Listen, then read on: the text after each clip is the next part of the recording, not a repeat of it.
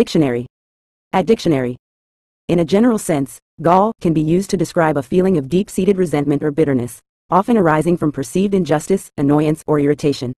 This term can be applied to both emotional and physical contexts. Emotionally, someone might feel gall towards a person or situation that they believe has wronged them. Physically, gall can also refer to an abnormal growth on a plant, particularly on leaves, caused by irritation or infection. Thus, whether expressing a sense of resentment or referring to an abnormality, gall encapsulates a notion of discomfort or displeasure.